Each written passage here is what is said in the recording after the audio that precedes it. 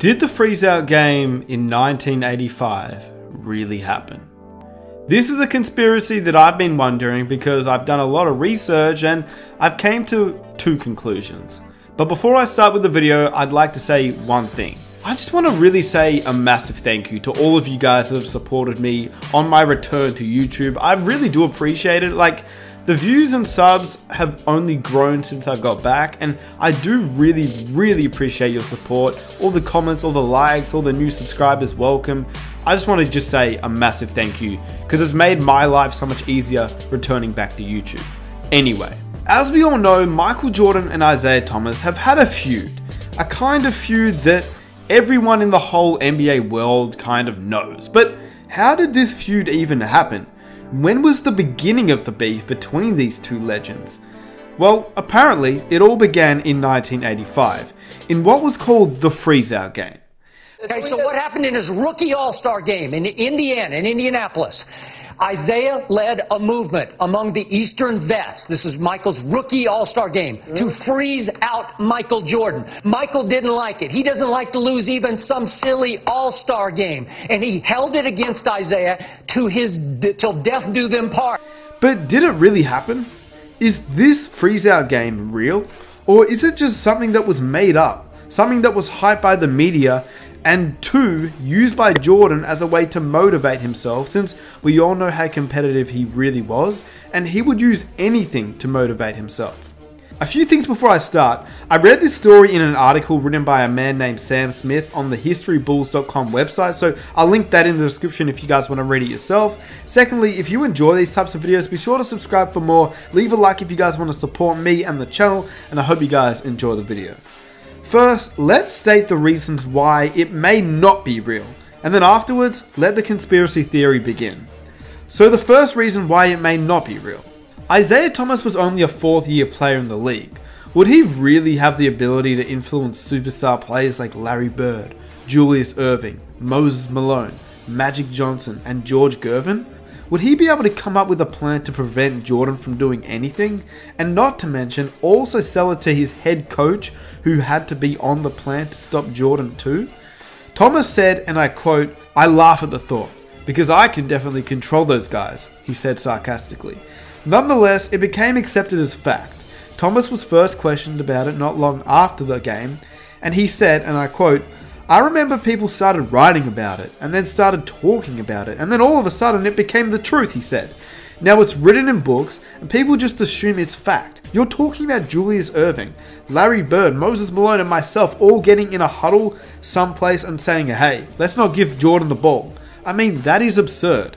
But how did that story even come about, considering at this stage in their careers, there was no beef or rivalry yet? This was a fourth-year player and a first-year rookie superstar in Jordan. Well, this is the breakdown. It was actually all brought up by a newspaper columnist who got the story to kick off. The reporter's name was Charlie Vincent, and he worked at the Detroit Free Press. Because of this, he became close with the Michigan guys, Isiah Thomas and Magic Johnson. He also became close with George Andrews, who was Magic Johnson's agent. This is what Andrews said really happened. On Saturday night during workouts, Michael wore his Nike warm-ups, which at the time was a violation of the NBA's protocol. He was promoting Nike. He was ignoring an unwritten rule that you wore All-Star stuff to the All-Star game. Some of the All-Stars, particularly Isiah and Magic, supposedly took offense to this, or maybe they were just sick of Jordan's popularity. Either way, the story goes that the veteran guys got upset, saying, "Who the heck is this rookie? He's not acting the way that he should," and so on. No question, they were just mad at him. Which, to be honest, at the time, it's kind of fair enough when you think about it. You have this rookie who just comes in the league and decides to do what he likes and wear what he wants, but at the same time, he was Michael Jordan. The legend has it that some of the older guys like Isiah, Magic, Gervin thought that Michael Jordan was coming off as cocky and arrogant. The fans voted Jordan, after all, as an all-star starter during his rookie season, with the most votes in the history at that time, leading to what Jordan would call jealousy. He suggested that they were just upset by the amount of attention Jordan was receiving. But I finally figured out as I got older that natural jealousy is a part of professional sports and any job.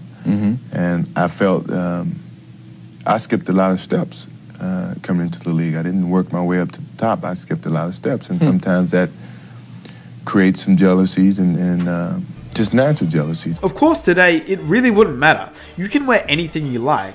The dress code back then, though, was pretty straightforward. Everyone kind of wore the same thing, and he may have just rubbed them the wrong way. That's what Jordan believes as well. In an interview, he publicly stated that they were out to get him, and he truly believed at the time that there was a freeze-out conspiracy to not let him put on a show. Welcome back. When Michael Jordan entered the NBA in 1984, it was the league of Magic Johnson and Larry Bird. While it seems hard to imagine today, back then Michael was often cast in the role of the outsider. It wasn't always fun, though, admittedly, with you and Magic and Isaiah. I'm talking about 1985. A lot of basketball fans are aware there was what they call the freeze-out. For some reason, Isaiah and Magic didn't necessarily like it, what you were doing on the court, and they decided to have their own little freeze of Michael Jordan, not to literally not let them be affected by you or for you to be a factor in the game. You were able to smooth it over the years, but initially it was difficult to get acceptance. It was tough because I was very confused. I didn't understand exactly what was going on. I didn't understand the reasoning. I felt that, you know, I always felt that I was the lowest on the totem pole and had to work my way up, so I didn't go in cocky. I made sure that I wasn't going to do that. Now, I know what you're probably thinking. And can't we just watch the game ourselves and figure it out for ourselves? And yes, you could. I mean, I'll put the link in the description. Feel free to watch it. But when I watch it personally, I personally don't see any kind of plan to suggest that they were putting a freeze out on Jordan. But then sometimes I do go back and look and say, well, maybe they could have passed it here. Maybe they could have passed it there. Because in the end, Jordan would only end up having 9 shots, which is not a lot for an all-star starting player. Whilst no player involved has ever confirmed that the freeze-out game ever occurred, the story has long been reported, and Jordan has even spoken about it, whilst Isaiah Thomas has ridiculed about the idea that he masterminded a plan to freeze out Jordan, and he claims it was ludicrous. But in his autobiography, For the Love of the Game, Jordan said this: "I was very aware of what I had done on the court during the first half of my rookie year. The last thing I wanted to do in the 1985 All-Star Game was draw even more attention to myself. I brought my family with me to the All-Star Game, and the plan was to soak in all the atmosphere, meet the players, and play the game. My mindset was to blend in and not make any waves, exactly what I was trying to avoid happen anyway. I broke out the first Nike Air Jordan sweats during the slam dunk competition, and certain players, Isaiah Thomas and Dominique Wilkins for starters, thought I was being disrespectful. I thought I was doing Nike a favor. They had invested so much in me, and I figured that wearing the warm-ups would just be good for the company. There were other incidents, if you want to call them that, where I was perceived one way when I was thinking the complete opposite. Someone said that I didn't say hello to Isaiah in an elevator, but there was a reason. I was in an elevator full of great players and I was afraid to say anything.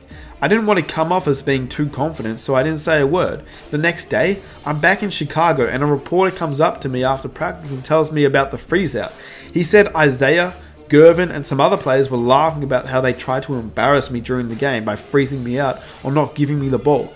I didn't notice a thing, to tell you the truth, but that incident was one of my most painful experiences of my life up to that point.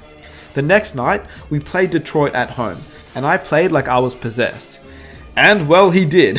Here's the game. Jordan went for 49 points versus the Pistons in a game known as the freeze-out revenge game. So in the end, no one really knows what actually happened behind closed doors. Do you think that Isaiah Thomas had it out for Jordan and told his teammates not to let this young rookie just do whatever he wants? Do you think he really made a plan to prevent him, or do you think that there was just no plan at all?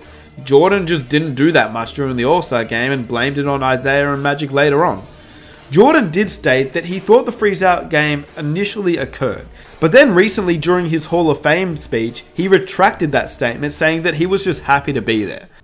Isaiah Thomas, Magic Johnson, George Gervin, now they say it was a so-called freeze-out in my rookie season. I wouldn't have never guessed, but you guys gave me the motivation to say, you know what? Evidently, I haven't proved enough to these guys. I got to prove to them that I deserve what I've gotten on this level. And no matter what people may have said, if it was a rumor, I never took it as truth. But you guys never froze me out because I was just happy to be there, no matter how you look at it. but something tells me that the look on Isaiah's face maybe suggests that he was part of a conspiracy to stop Jordan. Honestly, if you guys want to know my opinion, I believe when Jordan was playing, he used this as motivation, even if it wasn't true. He used it to fuel him, because Jordan would use anything for motivation, and knowing Jordan, we know he loves getting back at people who once crossed him. Now, on the flip side, I wouldn't put it past Isaiah to try to put Jordan back in his place. Plus the fact that Isaiah was probably a little jealous of Jordan. Jordan being the face of Chicago, and Isaiah being a Chicago native, with MJ getting all the love. So when I watch the game, I don't really see any conspiracy at all. So with that said, if you guys enjoyed the video, please be sure to subscribe for more. Be sure to follow me on Instagram, and let's see if we can reach 1,000 likes for the next video. If you enjoyed this video, please be sure to check out some of my other videos right now. I'm out. Peace.